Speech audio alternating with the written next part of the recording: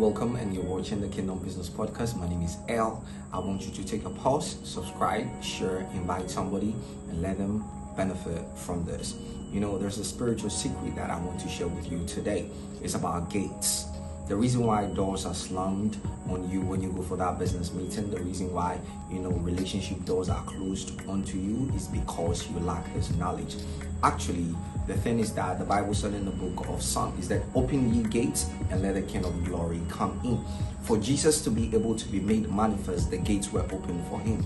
You understand me? There are gates to every door. There are gates to every human being. There are gates to every season, to every year, to every day. And you must be able to be knowledgeable, to be cognizant of this gate. Other than that, there is nothing that is going to come to you directly.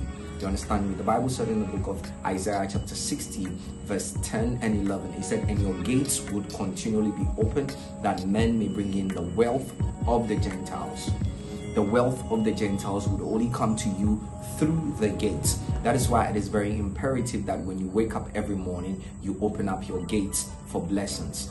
Every night, you open up your gates for the next day. Every month, every week, every year, there are gates. So I want to encourage you that anytime you wake up, open your gates. There are two important times that you can open your gates, and that is 12 a.m. and that is 3 a.m. That is for the second month. 3 a.m. open your gates for the day. 12 a.m. open your gates for the day. And I guarantee you that blessings, wealth will come to directly through your gates. Open your gates, and I know that you're going to manifest great riches. On that note, you're a miracle looking for a place to happen. Spiritual keys like this are supposed to benefit you, to help you live your life successfully and reign on earth with Christ. On that note, shalom, shalom, bless.